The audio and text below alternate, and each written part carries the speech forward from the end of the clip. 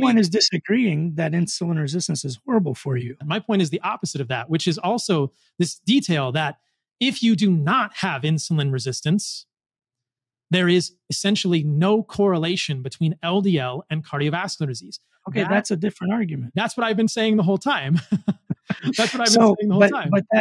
But all of the studies that I quoted, and I'm sure you've read some of them, all of them show that, the very few, the percentage of people that were unfit or unhealthy or metabolically unhealthy were low amounts in those studies. And they showed that ApoB and, LDL cholesterol, even at quote unquote normal levels, still had atherosclerosis developing. So even people who were not obese, super lean, no insulin resistance, none of that, still had atherosclerosis if their LDL cholesterols were even quote unquote normal. That's why we've lowered the normals to even lower now, because we know more. So that would be the argument. I mean, you've got kids that are having atherosclerotic events, before their teenage years with super high LDLs, that's FH. We can talk about FH. That's different. I mean, it's not different. It's the same thing. These are people with no metabolic disease. FH is not the same thing. I'll tell you, we'll talk about FH in a moment. But let me go back to your point here, which is that in those studies that you're mentioning, they're not assaying. I think that we're blind to insulin resistance. You're saying that in these studies, a small percentage of people have insulin resistance. But then you also told me that only 15 to 30% of the US population has insulin resistance. And I'm showing you data that 90% of the US population has suboptimal metabolic health, has some degree of insulin resistance. I think you're confusing insulin resistance with like hypertension. No, I'm not, because hypertension we know is essentially synonymous with insulin resistance. Those are connected. I have plenty of patients, I'm sure you do too, that have hypertension and obesity and have like an A1C of 4.4. That doesn't mean A1C is not a metric of insulin sensitivity. What is their fasting insulin? I don't know. I haven't checked. Exactly. But still, you haven't checked. So you don't know if somebody's A1C, if someone's A1C is 4.4, it's highly unlikely that they have a fasting insulin of 30 or 80 or 15 or above 4, whatever it is. I disagree with you. Very unlikely. I disagree with you. So this is, I think, is where Western medicine is missing the boat. That we are not, and you said this, we are not checking fasting insulin on our patients. So we don't understand that there is we have fasting glucose, but it's not as good as fasting insulin, right? Because it's pretty close. It's not even close at all. But you can't use fasting insulin without a fasting glucose. You have to relate the two. If somebody's relate the two, but somebody's glucose is 80, fasting glucose 80, and their fasting insulin is like 30, they have a problem. That's a different story. And that happens. We see people who have a fasting glucose of 80 and a fasting insulin of even 10 or 11. I would say that any fasting insulin above 5 micro IU per ml is too high. If you look at a Gaussian distribution of fasting insulin in the US population, the average is 9. The average is 9. And so what we know is that if you look at these metrics, I would say that this is probably the most important point for us to try and communicate to each other. I know we're getting a little bit excited about this and kind of talking over each other. I'm not getting excited at all. I mean, that's fine. I'm telling you that, like you said, 90% of the people or whatever percentage that was have hypertension, have obesity, all of that is corroborated. You don't even need a study for that. I mean, just look at the CDC statistics, super easy. You don't even need to study it. It's absolutely, the vast majority of people have one of those things or all of those things or a combination. And that's how most of those people end up being cardiac patients, in addition to, at least from my perspective, that their ApoB was high. And for the longest time, we had such a high target for ApoB and we didn't lower it. But of course, I think you have a different view, but without that ApoB being up there, they wouldn't have heart attacks and strokes. They might have smoking, lung cancer, obesity, hypertension, sleep apnea. That's wrong. And I'll show you a study that contradicts the point you just made. So here's what we're saying. So there is something called Dunnington familial partial lipid dystrophy. And I'll show you this study. And these people have a monogenic mutation at the LMNA gene. It's a single gene polymorphism.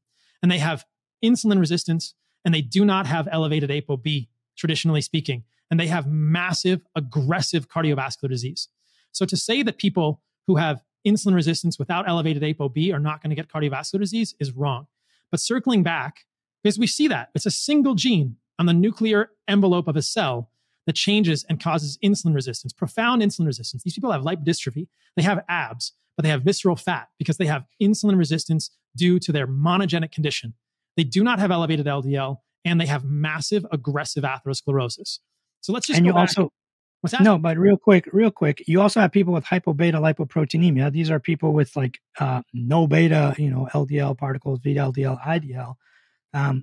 They have almost no atherosclerosis, depending on which gene is knocked out. You have no ApoB, you have almost no atherosclerosis. So, I mean, we're probably talking about different populations with different things. But either way, I mean, we can go back and forth on this, but maybe you had some other topics you wanted to discuss too. No, I have a lot of things. So let's just talk about that for a moment. I want to get back to veins and arteries because we got off track, but I do want to talk about that as well. But I think it's just important that we understand that what you are describing, I think, is one of the issues with Western medicine. And the reason that I think it's important we have this conversation. Because if doctors see patients with hypertension, obesity, low HDL, high triglycerides, and an impaired fasting glucose, and they don't consider those patients insulin resistant, we are failing our patients. All of those patients likely have some degree of insulin resistance and need a fasting insulin to be ordered. And so I think that we are blind to this epidemic of insulin resistance within our populations. And even the AHA, even the American Heart Association is blind to this. I have the same statistics that you have saying 10% of US adults have diabetes, 15 to 30% have prediabetes. And I think, no, you're wrong. It's 90% have prediabetes. We have an epidemic of insulin resistance. As those papers show repeatedly, that very few people have optimal metabolic health. And I would define insulin resistance as a continuum. And if you do not have optimal metabolic health, you have some degree of insulin resistance. And my contention is that if you have some degree of insulin resistance, you are at a higher risk of atherosclerosis, not because of your elevated ApoB, but because of the way those LDL particles, those ApoB particles are retained in the arterial wall. But that doesn't mean that ApoB or LDL causes atherosclerosis. To me, it indicates that we might be making an error of judgment and that LDL gets wrapped into atherosclerotic plaques that are happening more aggressively because people are not repairing the endothelium because they have some degree of insulin resistance. This gets back to this veins versus arteries thing, but I'll just talk about this for a moment. So when I look at humans' arteries and I look at the inside of an artery, we know that the inside of an artery and a vein are essentially endothelium. And we know that in all of us, because we have higher pressure in the arteries, we are getting some damage at the bifurcations due to turbulence. And so what I believe is happening, my hypothesis for what's happening in atherosclerosis, is not that LDL is driving endothelial damage. There's really no evidence that native LDL damages the endothelium. There's potentially evidence that oxidized LDL within the intimal space can damage the endothelium once the LDL has been oxidized by a macrophage. But there's really no good evidence that LDL is directly damaging to the endothelium. And as we'll see in our conversation about veins and arteries, we must have an endothelial injury to initiate atherosclerosis. That is the proximate event of atherosclerosis. And so what I think is happening here, and the way that I think insulin resistance is related to all of this, is that in people who have some degree of insulin resistance, they're not doing wound healing well. We know that at the extreme spectrum, diabetics lose toes and they lose feet because of their impaired wound healing. We know that diabetics are increased risk of death from COVID. We know that obesity is a risk factor for COVID and all of these infectious diseases because their immune system doesn't work well. So my contention, my suspicion, my hypothesis here, the whole point of this discussion is to propose another theory of atherosclerosis that says, wait, what if LDL is not the right target? Because there's probably something else going on. What if endothelial damage is the originator of the atherosclerotic plaque, and it's only in people who are insulin resistant that atherosclerotic plaque begins to develop because that wound healing at the level of the endothelium is not proceeding properly. More of that LDL, more of that ApoB is retained in the proteoglycans in the subintimal space. That LDL is enriched in linoleic acid. I know we're going to get to that. Therefore, it's more likely to be oxidized and taken up by the macrophages and made into foam cells, made into these fatty streaks. But that's a very different position than saying LDL causes atherosclerosis, because I don't believe LDL causes atherosclerosis. I believe insulin resistance predisposes us to impaired wound repair at the level of the endothelium, and that is what causes atherosclerosis. And that just like wood in a fire, LDL is involved in that and potentially necessary for that, but doesn't initiate it. This is the necessary but not sufficient idea. So when you see kids with A-beta lipoproteinemia and they don't have very much LDL and they don't have much atherosclerosis, I say, yeah. Well, A-beta, you would die. Well, hypo, right? Hypo. So they don't have much atherosclerosis. That means, okay, you have less wood, you have less fires.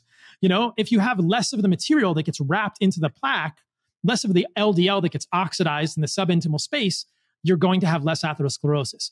But to me, just intuitively and philosophically, I think it's an error of judgment to say that that means that LDL causes atherosclerosis. I said a lot there. Does that make sense? Can I clarify any of that? Because that was So let me just summary of the way that I think about things. And I still want to get to veins and arteries. No, I know we'll get to veins and arteries, but let me just tell you, I'm a preventive cardiologist. I'm also a weight loss doctor. I spend hours with each patient teaching them weight loss. I actually published multiple books on weight loss, how to lose weight properly without the madness that you read out there.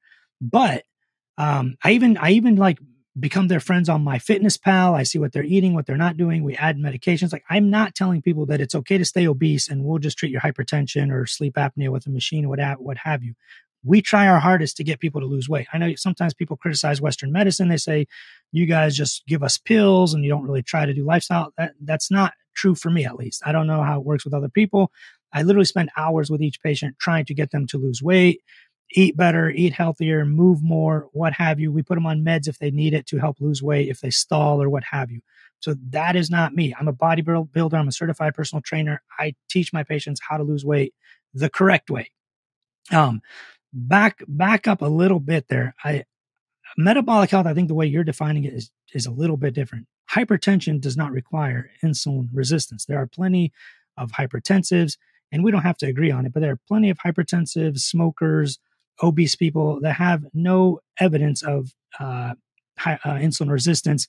I guess it depends on how you want to define it. But either way, I agree that the vast majority of Americans, even if you want to go by the 73 or 83%, are overweight. No question about it. And that leads to a lot of things. Sleep apnea being one of the biggest ones, literally. Hypertension, even if they have the genes for diabetes, obviously diabetes, what have you, all of those things. But ApoB, at the end of the day, if it was not elevated, those people would not have that. Now, getting back to endothelial damage, in the 1970s, we used to have this thing where we thought it was a response to injury, where we thought that the endothelium was injured, kind of like what you were saying. The blood pressure caused shearing, what have you, plaque formed, the cholesterol was the good guy coming to patch it up. We used to think that in the 1970s. We spent the next 20 years trying to prove that either correct or not. Scientists also have big egos and they want to prove each other right or wrong. So they've done a lot of studies since then trying to figure out why on earth, what happens? Do you need an injury? Do you need inflammation? Do you need to tear up the artery? And they've done the studies where they go in and actually damage the artery. It turns out it's not the places where the injury is, not the bifurcations. And I've done cardiac caths on patients. The vast majority of lesions are not at bifurcations. And I'm sure you saw them when you were doing, your thing with cardiology. They're straight lines. These arteries are straight lines, and you see the blockages. I mean, this is like a heart model. You see these straight arteries. It's not always at a branch point. And it wasn't that either. So they tested all these things for the next 20 years, and they found out that the difference is first of all, you had to have intact endothelium. That if you don't have intact, normal functioning endothelium, you cannot have atherosclerosis. They've gone in with catheters and scratched the endothelium and taken ultrasound, IVUS ultrasound pictures of it. The part that was damaged just scabbed over, healed. But next to it, the fully intact normal part is the part that got the atherosclerosis. So later in the 1995, 1996, they published this new theory. I don't know if it's a theory, it's probably proven at this point, but they published this new thing. So. Well, maybe not, but they published this new thing saying it's a response to retention, that the difference is not damage. It's not the good guy coming in to plug up the damage. You actually need intact endothelium. The difference is that arteries, and this probably plays into the arteries versus veins, arteries can actually hang on or retain lipoproteins. And that was the actual difference. So even though there's so many of these, they're going in and out through the 70 nanometer, gap junctions, even via transcytosis sometimes. All these different ways that these things are getting into your arteries, they get oxidized, they get damage in there. The immune system, macrophages, forms foam cells, and then you get this fibrous plaque. And then one day, I think I've showed the model here. You've got these plaque, and then one day a plaque ruptures. You've got, a thrombus here, and then it plugs up your entire lumen, and that's how you have a heart attack. Now, not everybody has heart attacks, but if you do, that's kind of the process. One of these fibrous, vulnerable, soft plaque ruptures, and that's what happens. Actually, calcified plaques generally are considered protective or not likely to rupture, but it does mean when you have a calcium score that's positive that you also have tons of soft plaque that hasn't yet calcified, but it's the soft plaque that's going to cause, about 80% of heart attacks, 70 to 80, depending on the, paper you read, is what causes these acute MIs, the end STEMIs and non-STEMIs and what have you.